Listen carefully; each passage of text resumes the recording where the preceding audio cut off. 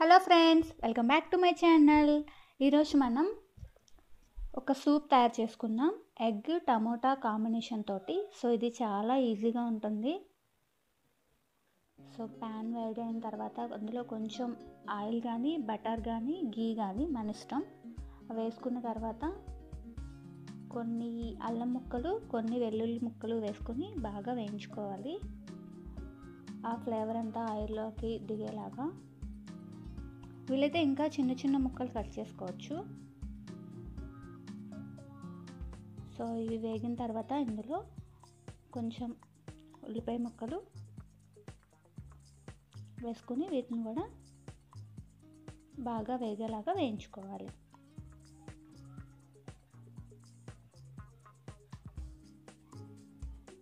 ఉల్లిపాయ ముక్కలు వేగిన తర్వాత టమాటా ముక్కల్ని సన్నగా తరిగి టమాటా ముక్కల్ని కూడా యాడ్ చేసుకోవాలి. ఇది ఈవినింగ్ టైంలో స్నాక్ లాగా తీసుకోవచ్చు, డైట్లో ఉన్న వాళ్ళు కూడా తీసుకోవచ్చు. అట్ ద సేమ్ టైం చాలా ఫాస్ట్గా మనం తయారు చేసుకోవచ్చు అన్నమాట. సో టమాటాలు కట్ చేసి పెట్టుకున్నామంటే చాలా ఈజీగా చేసేసుకోవచ్చు. నా ఛానల్ని మీరు కనుక ఫస్ట్ టైం చూస్తున్నట్లయితే నా ఛానల్ని సబ్స్క్రైబ్ చేసుకోండి.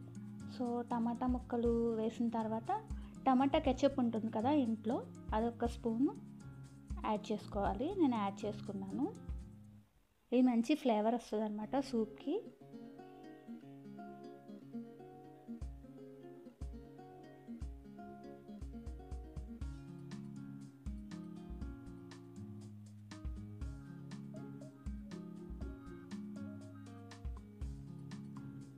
టమాటా ముక్కలు బాగా వేగిన తర్వాత ఇందులో మనకి కావాల్సినన్ని వాటర్ పోసుకోవాలి.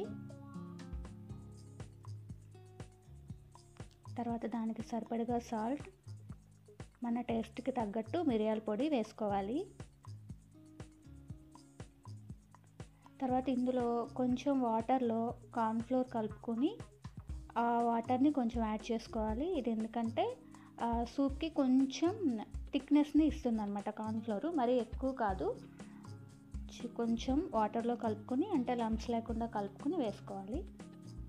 చెప్పాను కదా, మిరియాల పొడి టేస్ట్ని బట్టి వేసుకోవాలి.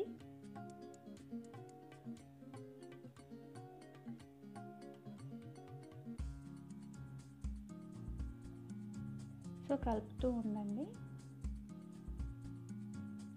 మీకు ఆల్రెడీ మంచి అరోమా స్టార్ట్ అవుతుంది, అరోమా వస్తూ ఉంటుంది. సో ఇది చూసారు కదా, బాగా బాయిల్ అయింది. ఇది నేను టమాటా కెచప్ మళ్ళీ ఇంకో స్పూన్ వేసుకున్నాను. ఇది ఆప్షనల్, ఇది మీకు నచ్చితే వేసుకోవచ్చు, లేదంటే లేదు. సో నేను ఫస్ట్ ఒక స్పూన్ వేసాను, తర్వాత ఇంకో స్పూన్ వేసాను. ఇప్పుడు ఎగ్ తీసుకొని ఎగ్ని మంచిగా బీట్ చేసుకోవాలి బాగా. ఇది బాగా వేగిపోయింది టమాటా మిశ్రమం అనుకున్న తర్వాత ఎగ్ని ఇలాగా ఒక్క దగ్గరే కాకుండా ఇట్లా చుట్టూ పోసుకుంటూ ఉంటే మనకి రెస్టారెంట్ స్టైల్ లెక్క వస్తుంది అన్నమాట.